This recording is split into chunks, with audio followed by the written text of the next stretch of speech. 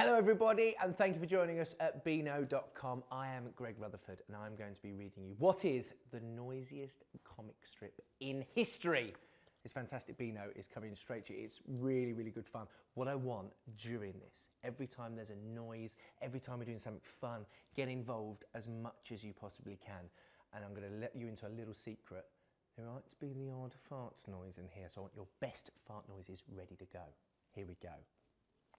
Right, Ruby is going to explain to us how to read the comic properly. So it's very similar to what I just said. So Ruby says, to read a comic out loud, simply say what you see, then read out what the characters are saying.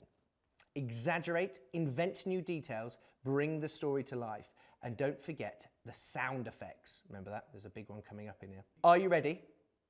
Then let's begin. It's World Book Day and Beano Town is ready to rock. Our library's a million stories high. It's blam-tastic, like Netflix, but for books. Look what's inside.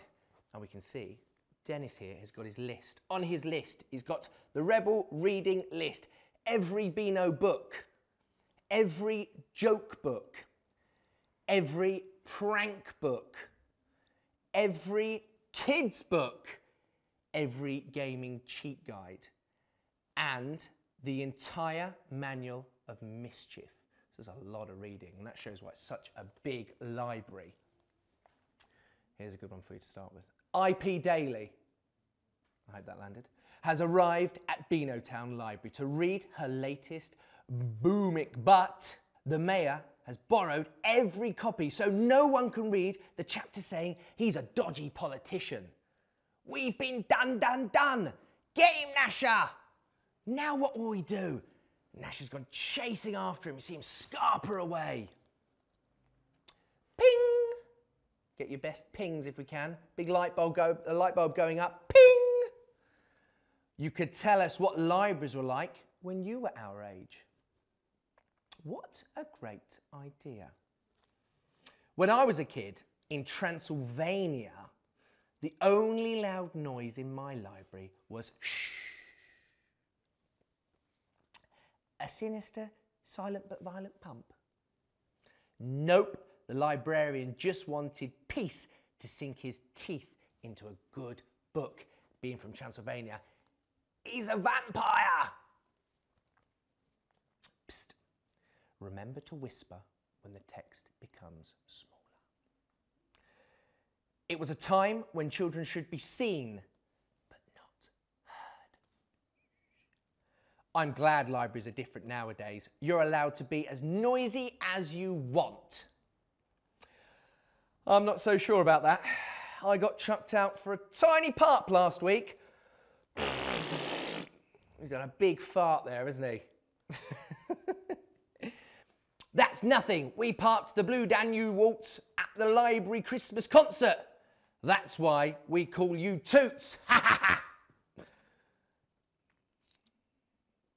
We were the most notorious wind band in history. Now I want all of you to do your best fart noises you possibly can. So big, as many as you can. We got pop, toot, toot, as many big fart noises as you can. And then all of a sudden, crash! Look, it's our French teacher, Monsieur Pierre Zidane, chasing an evil zombie tomato from one of IP's stories. Gazpacho!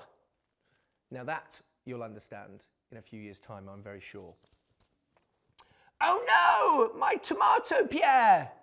That's a murmur on Zidane's floor. We got that? That's onomatopoeia. A word that reminds you of the sound it describes. That's important in comics.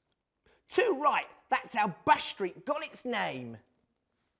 When the Menace Vikings laid siege, the ruling Brown tribe tried to stop them with scary sounding words. Biff, pow, bam, thump. Do your loudest versions of that. Biff, pow, bam, thump. They're battling us with onomatopoeia. Got Nasher here. Sounds nasty. Got to do his laugh as well. The siege of onomatopoeia gave birth to the saying, "Sticks and stones may break my bones, but words will never hurt me." A menaced motto to this day. Thereafter, the space the castle once stood on was called Bash Street. Even a knock-knock joke is onomatopoeia. Ready? We're going to go for a big knock-knock joke. And when we're doing this, I want you to try and knock on something around you. So here we go. As loudly as you can. Knock, knock!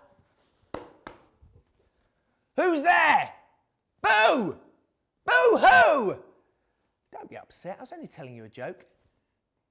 Use that one. Go tell everybody, all your friends and family. Let's play a game of Name That Noisy Character. Here's the clue. Fazoom!